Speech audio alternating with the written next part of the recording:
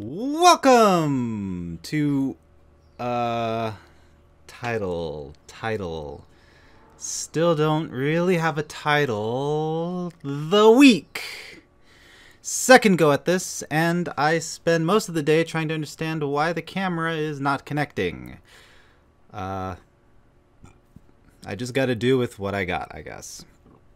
What's been happening? Borderlands 3 has been unleashed slightly earlier than I'd initially researched, and it takes its natural slot in Twitch's top 10. Dare I say even top 5? Implementing new opportunities for viewer-streamer interactivity. Streamers get certain bonuses in the game, like being mailed loot, and the viewers get bonuses for watching and interacting. It's a fun win-win. Fortnite adds 2 new or altered POIs. Greasy Grove unfreezes in a taco fiesta, occasionally forcing players in the area to literally stop everything except move and dance, while Moisty Mire revives within Paradise Palms, creating Moisty Palms. Appropriate for the paranoia one should get, as every object could be a player crouched and ready to right-click on your head.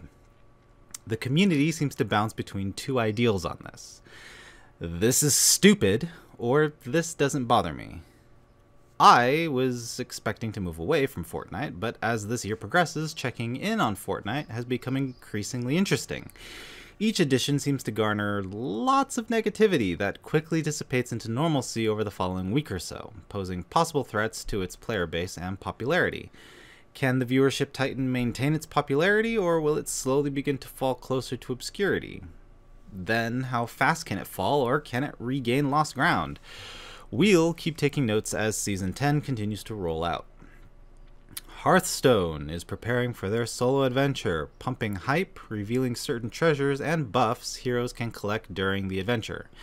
Solid resources on this and more Hearthstone are channels like Regis Kilbin, providing more depth and insight. Go check them out. That is it for the weekly bookmark in gaming. We spent more time than we should on an ocean.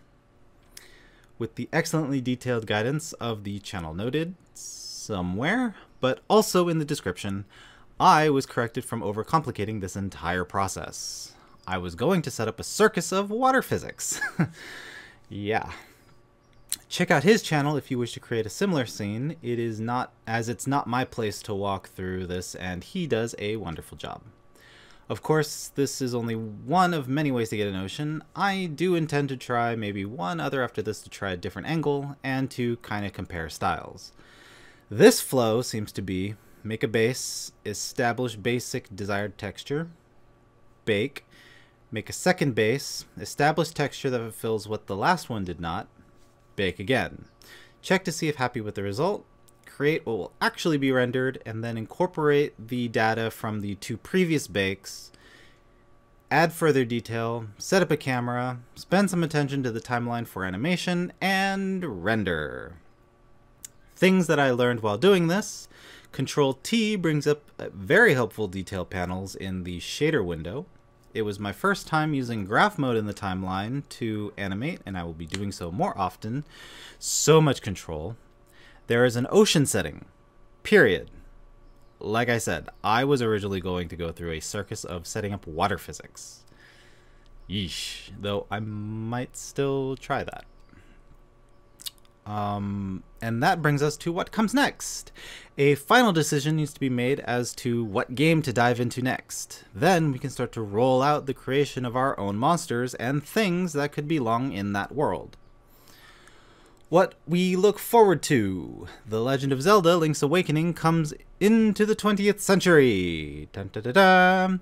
Epic Games has a weekly free game promotion. Next week, they are being a bit more cryptic than they have in the past, showing only a Batman collage as a thumbnail with question marks for a description.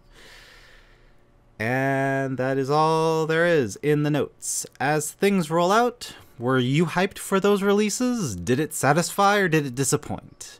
Do you think Fortnite will ever dip below 10 in viewership on twitch.tv?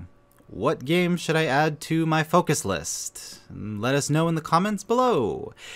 And that's it for the week. Signing off. Now, what is going on with this stupid camera?